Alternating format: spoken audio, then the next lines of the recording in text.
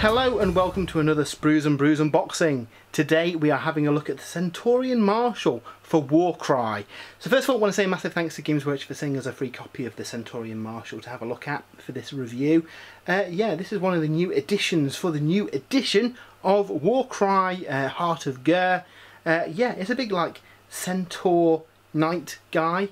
Just see what they've done with the name. Yeah, this looks really cool. I'm really excited to getting this open and having a look what's inside. I've not looked at the sprues yet, but looking on the back of the box, this thing looks absolutely glorious. So we have seen this spoil a little bit in the leaks of the Slaves to Darkness book. Obviously this thing's got a profile in there. He looks really cool. I'm looking forward to seeing what he does in games of Warcry as well.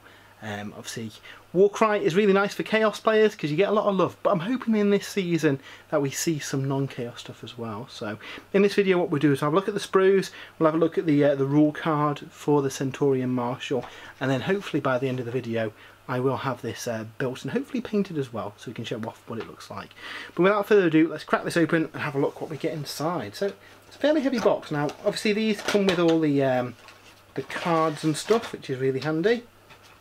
We'll take the assembly instructions out of the way and have a look at the actual kit first. So yeah, a fairly sizable base on it, and we've got two sprues that don't actually look too bad to put together. So it looks like we've got the main body of the centaur here. Again, that looks pretty cool. Obviously we're using this for Warcry, but I'm really looking forward to using this for games of Age of Sigmar as well. And then the other frame has the rest of the model on here. I don't know if this has got alternate weapons. I think, looking at the sprue, I don't think it has. I think it's only got one loadout, but I might be wrong. Obviously we'll see in more detail when we look at the assembly instructions, but yeah, that looks very, very cool. So we'll move that to one side for now. We'll have a quick flick through the instructions and see how this goes together. So, if we open this up, it looks like it's going to be fairly simple to do. So obviously we build up the main body first, and then we build up the guy atop it. Doesn't look like it's got any alternate weapon options, so it just goes together in one way. And it doesn't look like it's going to be too difficult to build either. I think this is going to be quite straightforward. It should be a nice fun one to paint up as well. The heavy metal one has got a really nice scheme on it, so kind of like fleshy colours fade into black for the kind of horse part of it. So yeah, I'm looking forward to seeing what this looks like in the flesh. Before we look at the assembled model though, what we'll do is have a quick look at the rules for this thing as well. All the Warcry models, you get the rules included in the box, and in multiple languages as well. So what we'll do, we'll get the stat cards out for this. So first of all, he is 295 points, 35 wounds. He's a bit of a chunk, but he looks pretty cool. Yeah, this guy looks pretty nice. Abilities wise, we've got a double Marshal's Net. Pick a visible enemy fighter within 3 inches of this fighter from all the dice. On a 3+, that fighter cannot make move actions or disengage actions this battle round, so it's going to be stuck in combat with it. That's cool. We've got a triple trampling charge until the end of the fighter's activation. The next time this fighter finishes a move action within an inch of an enemy fighter, pick one visible enemy fighter within an inch of this fighter.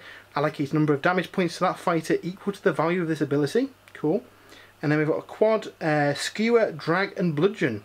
The fighter can make a bonus attack action with its spear. In addition, if that bonus attack action scores any critical hits, the target fighter moves 3 inches directly towards this fighter as if they were jumping, even if they're within an inch of any enemy fighters. If the target fighter finishes that move within an inch of this fighter can make a bonus action with its club.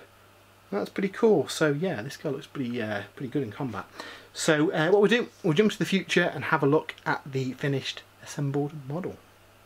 And here's a look at the assembled Centaurion Marshal.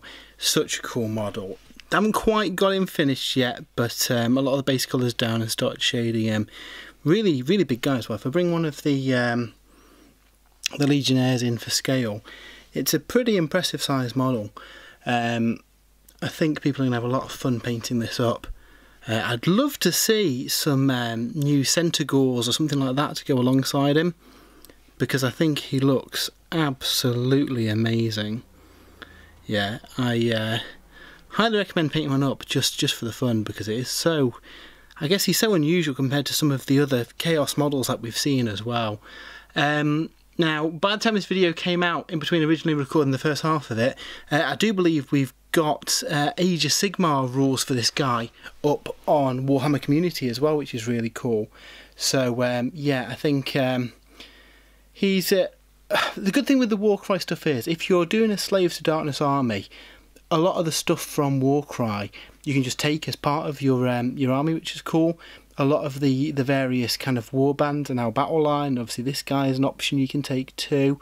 So yeah, I think it's really cool. I think aesthetically he fits quite nicely with the new Chaos Legionnaires as well, which is really nice. So yeah, what I'll do once I have finished painting him, he's going to have some like brass trim around a lot of the metal, and we'll go in with some highlights and detail them up a little bit. Once he's done, I will update the article over on the website with some images, and then yeah, hopefully soon we'll see him on the battlefield too. So yeah, that was a look at the Centaurion Marshal for Warcry. We've got another Warcry video up today in the form of the Chaos Legionnaires, who are a gorgeous kit. So same format as this, we'll look through the box and have a look at the model. So that is available here, and I will link it when this video goes out. I've also got a companion piece over on spruesandbrews.com where I've got some images of the sprues, and I'll go a bit more into the stats for both Warcry and Age of Sigmar in that post as well, so check that out if you haven't. If you have enjoyed this video, then why not give us a follow? We do lots of these kind of unboxings and reviews and stuff on here. Hopefully by October I'll also have the live stream back on as well, where we're going to do some battle reports and some painting videos and that kind of stuff. And finally, if you'd like to support the site, we do have an Element Games affiliate link. I will include it in the notes to this this video. Use that, you'll support the site and you'll save yourself some money too, so that'd be much appreciated. But yeah, until next time, we'll see you soon and have a great weekend.